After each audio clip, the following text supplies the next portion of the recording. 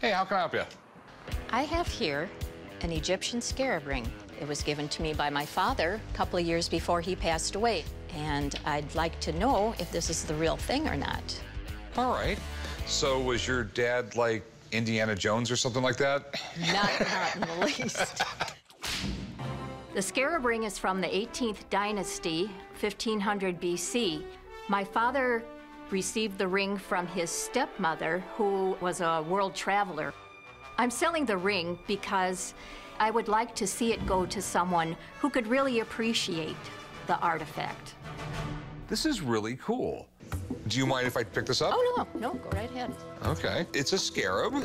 Way back in Egypt, everybody had one. It was more or less the equivalent of people wearing a cross or something like that. I mean, sometimes they'd drill a hole in it, put like a little piece of leather around it to really, really extravagant jewelry that the pharaohs would wear. Right. Scarabs are generally carved from stone and glazed either blue or green. It looks like an old scarab, but the question is it really 3,000 years old? Ooh, what is this? Oh, that is the card from the guy that sold it over in Egypt. And he wrote on the back that it's guaranteed that it's from the 18th dynasty, 1500 BC.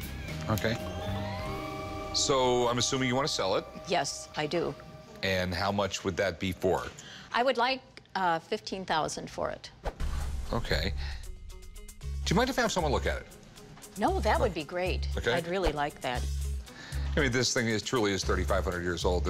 There's something here, but I am not a 18th dynasty scarab jewelry expert. But believe it or not, I know someone who is. Really? No kidding. Yes, I do. Give me 5 minutes. Okay. I'm gonna give him a call and see what he thinks of it. That Okay? sounds good. All right, I'll be right back. All right, thanks.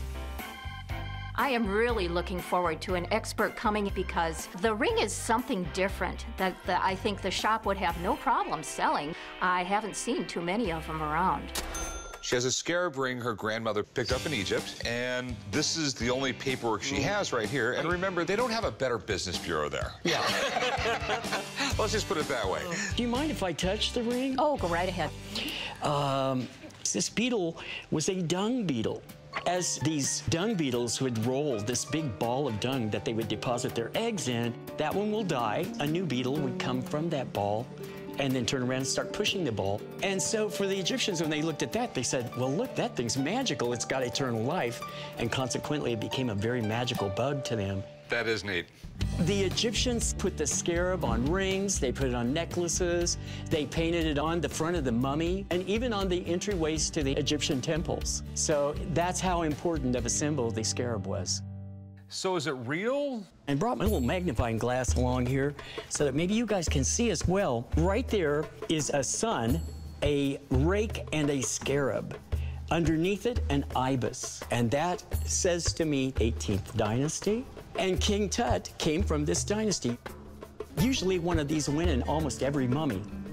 And there were a lot of people that died in all those thousands of years, so there are quite a few of these in Egypt, is what I'm trying to say.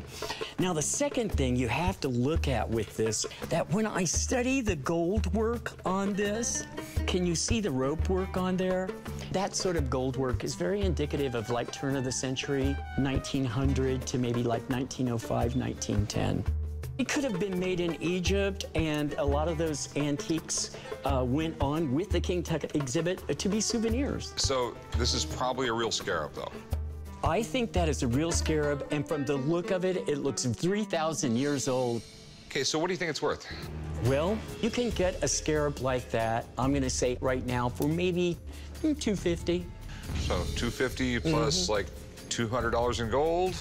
So you're looking at right around $450 to $500. Thanks, man. You're the best. Thank you very much. Thank you for solving the mystery. I enjoyed seeing it. I think this is an excellent buy for the shop because the ring is beautifully created and it's still in good condition. Okay, so obviously it's not going to be $15,000. No, I guess not. I would give you right around $350 for it. 1,500?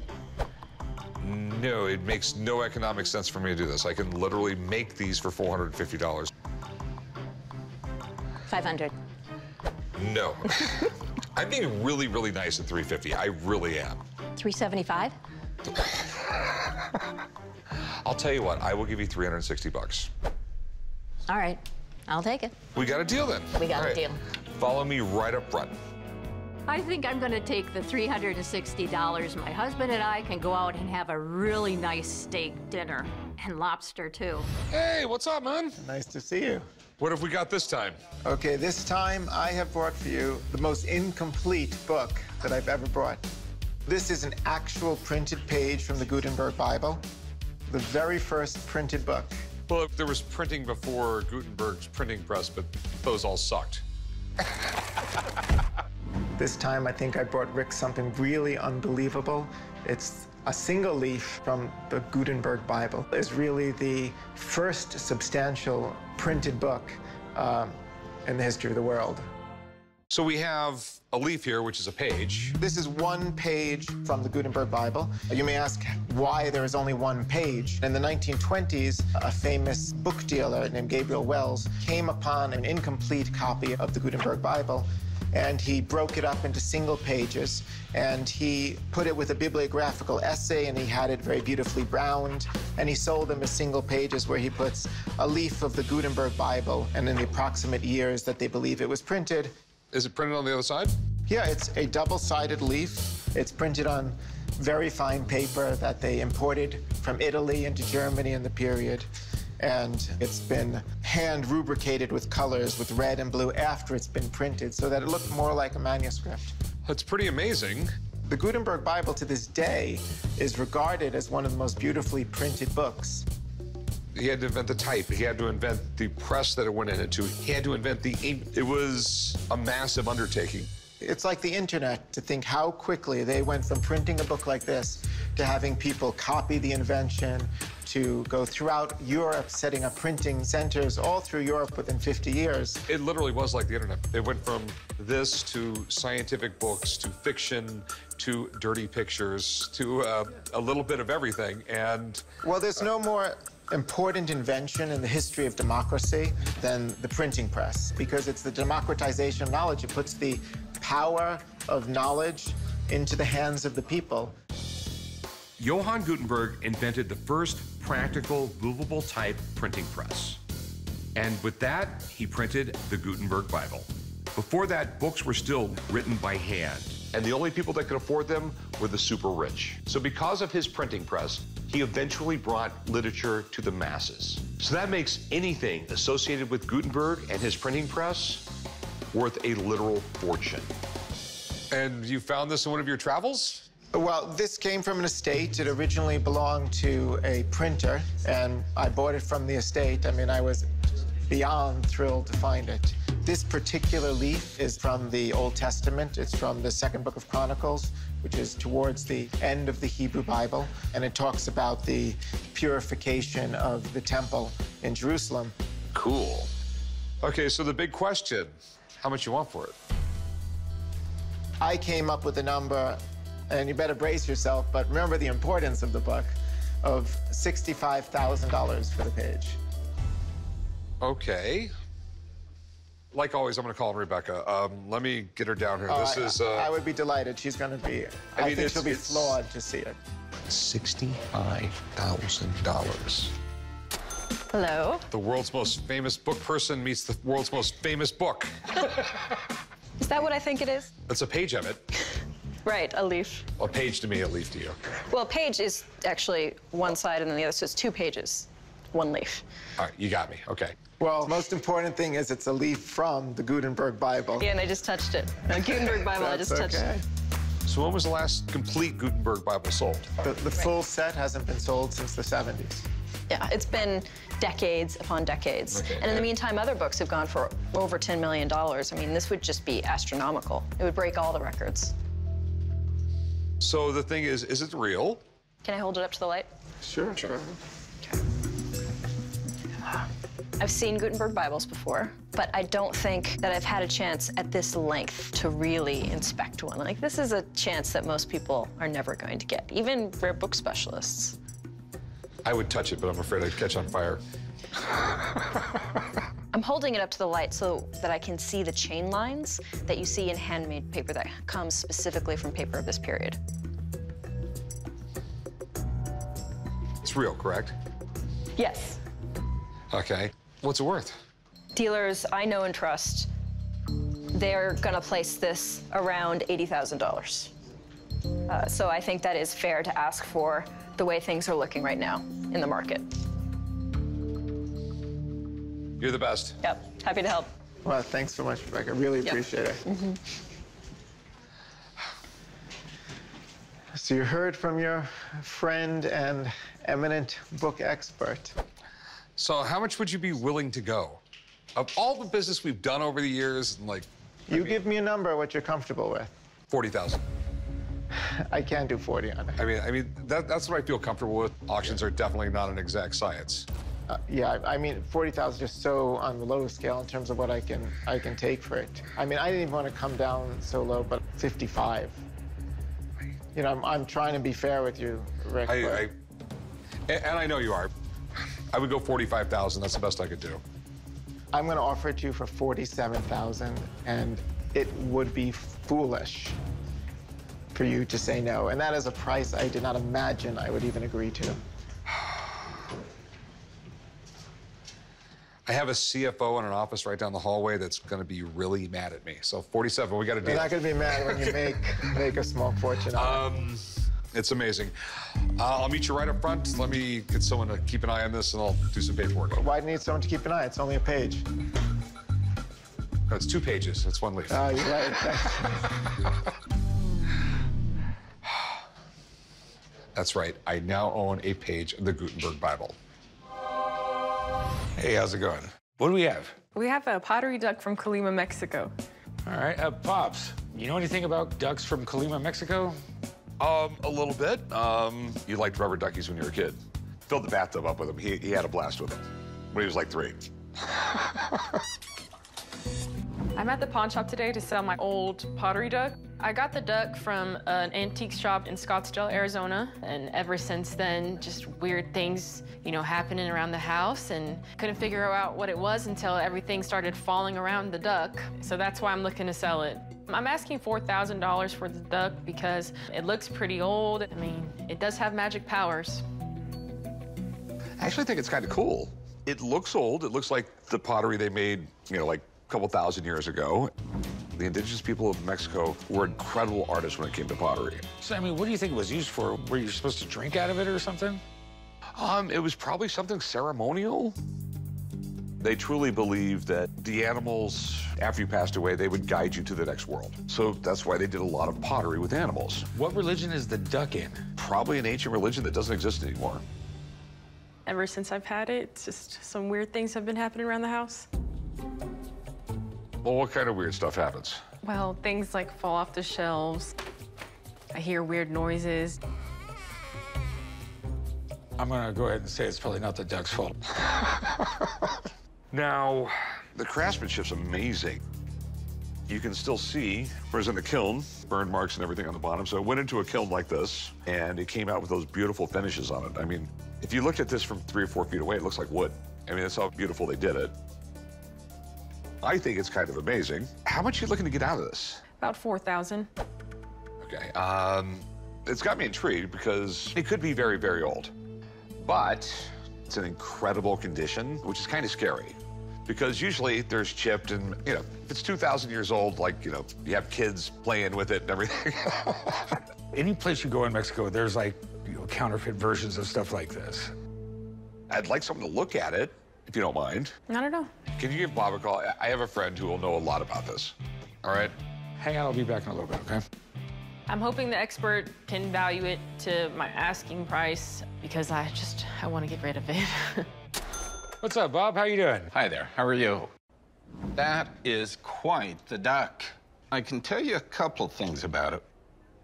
2,000 years ago, they made animals to go into a tomb, and they'd lay the body and they'd place these animals around. All of the animals that they would put in the tomb had a function. They'd be companions, they'd be spirit guides, but most of them were to be eaten in the afterlife. A big fat duck like this was going to be somebody's dinner in the afterlife. It would have only gone to somebody fairly important. And this form, very rare. Can I take a look at it? Yeah, go right ahead. One of the things that I'm noticing, it's got the burnishing lines, so they would use a stone, and they would polish this extensively before it would go in the kiln.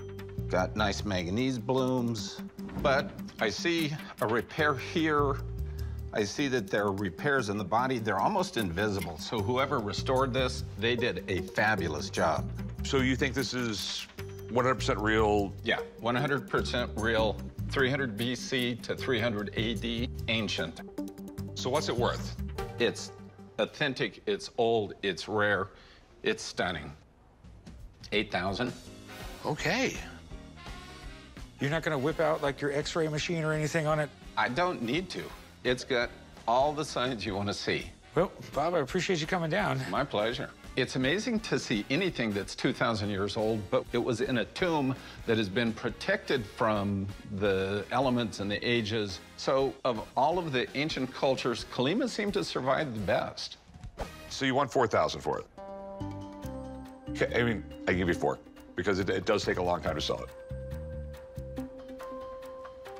Okay, awesome. Right. Please. You want to go write her up? All right, luckily I'm not superstitious, so I'll meet you up over there. All right. And he's going to pay her in $100 bills. Guy came in with a very interesting Chinese bowl from the Qianlong period. I just don't know a lot about Chinese porcelain. So I called in a buddy of mine who is an expert in Asian antiques. Wow, this is a gorgeous, gorgeous piece of Chinese ceramic. It's still absolutely in impeccable condition. I mean, I'm going to say museum quality for what I've seen. I am Dr. Phineas Castle, and I'm an expert in Asian art and antiques and architecture. I lived in Asia for 7 years, studying the art, the architecture, and the artifacts from an anthropological point of view. So tell me what you know about it. You know what I love about it? Do you see the iridescence of that bowl? The iridescence was actually done by grinding pearls and putting pearls into the glaze itself. This bowl was used to hold water and rose petals for the royal court. I find it really interesting. I find it really cool, but is it real? So to really know whether this is a Qianlong bowl or not is to look on the back. As you look at ancient Chinese configurations, you're going to get 6 figures. 1, 2, 3, 4, 5, 6. So when I look at this, what I'm seeing here, this means Jia, and this says Qing, Jia Qing dynasty. Unfortunately, this is not Qianlong. This is another dynasty. And the Jia Qing dynasty was after Qianlong. This was the dynasty of his son. So it's Jia Qin, not Qianlong. We are Jia Qin bowl. Okay, Jia Qin. So I absolutely do believe it is authentic to that dynasty. All right, so what do you think it's worth? Okay, so I'm going to say a good, solid wholesale price on it would be $3,000. Okay. Well, thanks, man. Yes, sir, absolutely. I really appreciate it. I am absolutely amazed that there's a bowl like that floating around. How did that bowl get to Las Vegas? My hope is that someday it may end up in a museum. Okay. A final offer would be $4,500.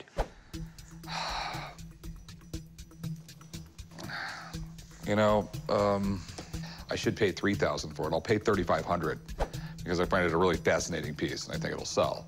Well, I have been offered more for it. Would you consider 4? I'll tell you what, I'll go 38 and I'm probably crazy for doing it.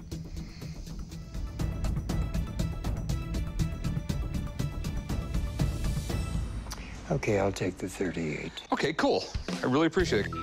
Leave that right there. Follow me and we'll go do some paperwork. 3,800 is pretty close to the 4,000 that I was really asking. I am smiling because I can buy another piece.